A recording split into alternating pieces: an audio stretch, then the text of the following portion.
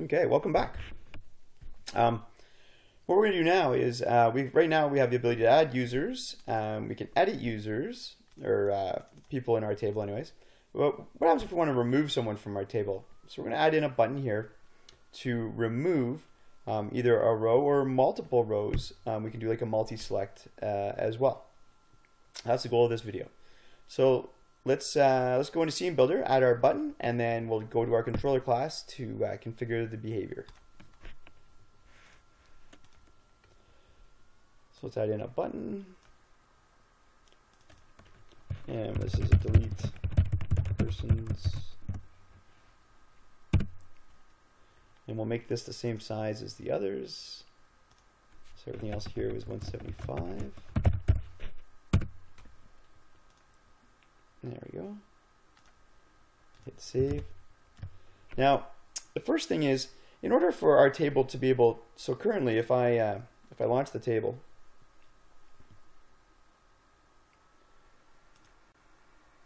our button's not really hooked up, so it doesn't do anything. But if I want, like right now I'm holding down the shift key, it doesn't allow me to it won't allow me to select multiple rows. And you may choose to not want to allow people to do that. It really depends on the use case. But in this case, I want to allow them to choose multiple rows. So when I initialize the table, I need to set that up. So I'm going to go to that method called initialize, and then this will allow.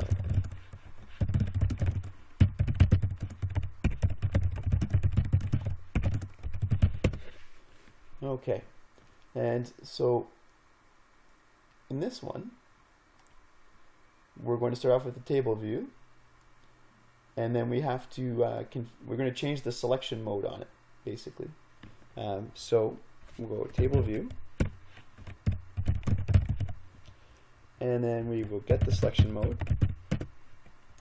and then we're going to set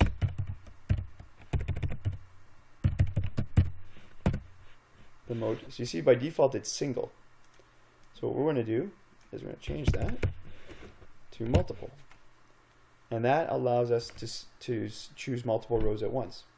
And then we're just going to build a little method to remove those rows.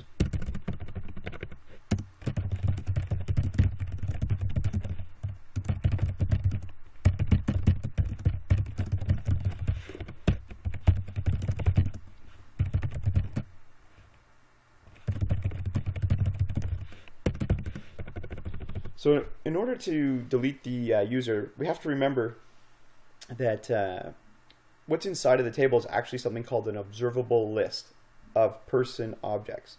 So it's just a list that has a bunch of person objects in it. So what we need to do is we need to retrieve that total list, and we need to retrieve a list of the persons that are the rows that are selected to remove them.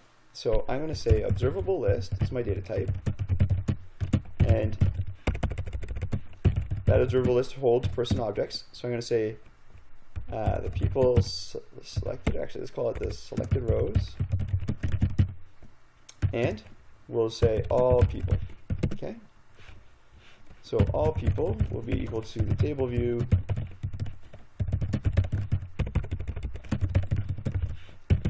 get items. Right, so give me everything in the table. So that's nice and easy to do. Now the selected rows is a little bit more interesting. We'll say selected rows equals, and in here we need to say table view, and then it's a little interesting. You have to get the selection model, and then you can get the selected items. Okay, so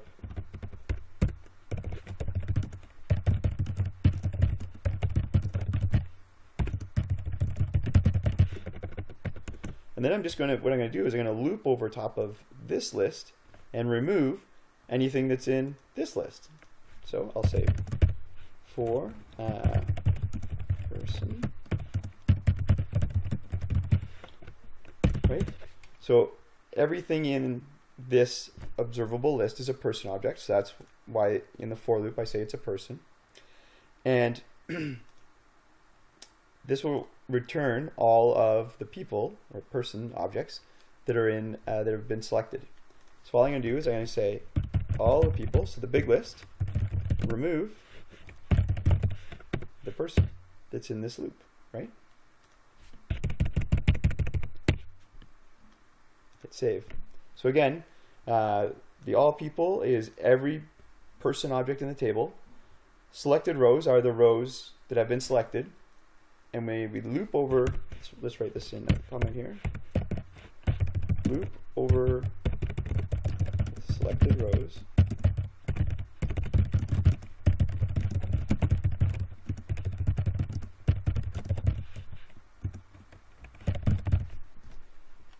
Hit save. And then the last thing we have to do is we have to connect this method up with our button. So to do that, we're going to go back into SceneBuilder. So we click on the button. I'm going to go down to code in the lower right. And then on action, so when the button's pushed, what do we want it to do? Well, that's the delete button was pushed. Hit save. Go back to Netbeans. And let's run this.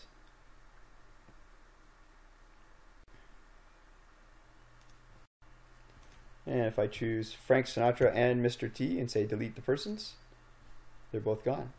If we add in Fred Flintstone and we get rid of, whoops, and we just want to delete one person at a time, we can do that as well and it works fine. So there you have it. Easy ways to select rows and delete rows from a table. See you in the next video.